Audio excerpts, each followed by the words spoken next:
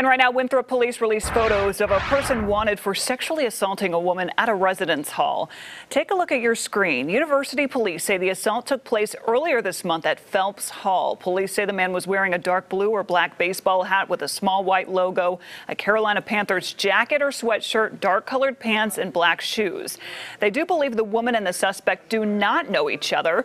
Anybody with any information is asked to reach out to police at the number on your screen. That is 803-323-3499.